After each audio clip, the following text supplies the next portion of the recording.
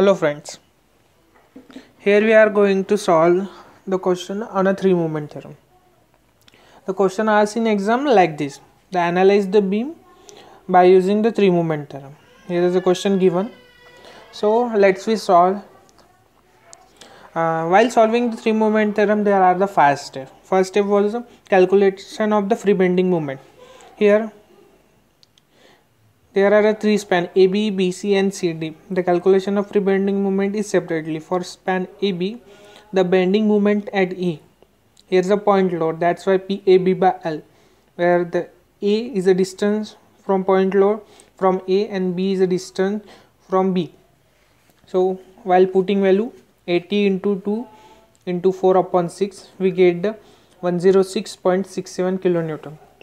The same procedure applied for a span BC. The bending moment at F equals to WL square by 8. By putting value, we get the 62.5 kilonewton meter. Same for span CB. The bending moment at G. Here is a point load, that's why PAB by L. By putting all the value of this, we get the 72 kilonewton meter. The second step was the free bending moment diagram. The bending moment we calculated here, that's only put in the diagram. Here is a point load between A and B, that's why the bending moment diagram is like triangle. Here is a UDL from B to C, that's why parabola, and from C to D point load, that's why triangle. The main procedure in solving the free bending moment diagram, that is step number 2. Here we have to calculate the area of this bending moment diagram. We all know the area of triangle, that is half into base into height.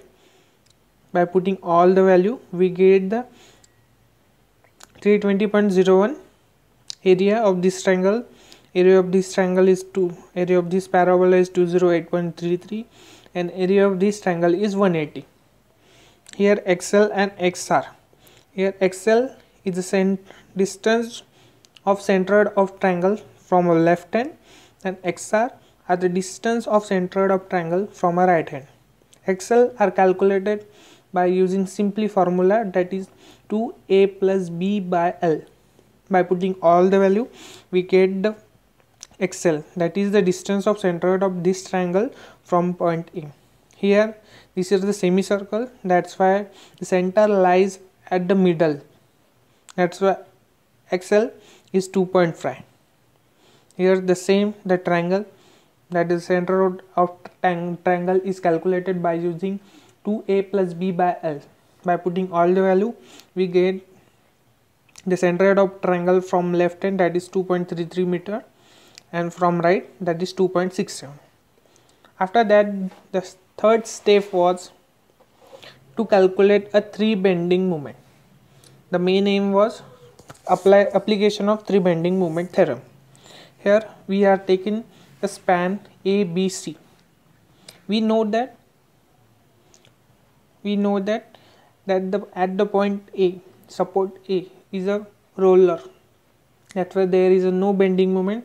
That's we taken a bending moment at A is 0 plus 2AB plus L1 plus L2 plus bending moment at C plus L2 6A x1 by L1, again 6A2 x2 by L2. Here the value taken is the calculated from this triangle. The value taken here, L1 is this, from length between A to B, and L2 is a length between B to C. By putting all the value of 6A1 x1 by L1, 6A2 x2 by L2, while solving, we get the 22 MB plus MC equals to minus 1479.42. Put it as equation number 1. Now moving to the span BCD.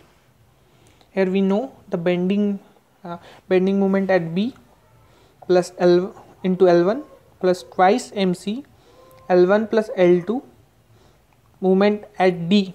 We know the D is a roller, that's why no any movement, so we taken as a B 0 plus 6 A1 x1 by L1 plus 6 A2 x2 by L2.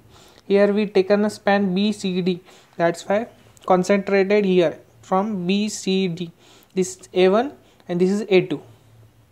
Okay, by solving all we get the 5 MB plus 20 MC equals to minus 1201.71. Put it as equation number 2. By solving equation number 1 and equation number 2, we get the bending moment at A equals to minus 56.82 kilonewton meter and a bending moment at C 45.88 kilonewton meter. After that, the fourth step was calculation of support reaction at each support. This is the simple method I explain here for calculating the support reaction. Here, for calculating the support reaction at A, we have to take a bending moment at B. By taking a bending moment at B and by putting all the value, we directly get the support reaction at A.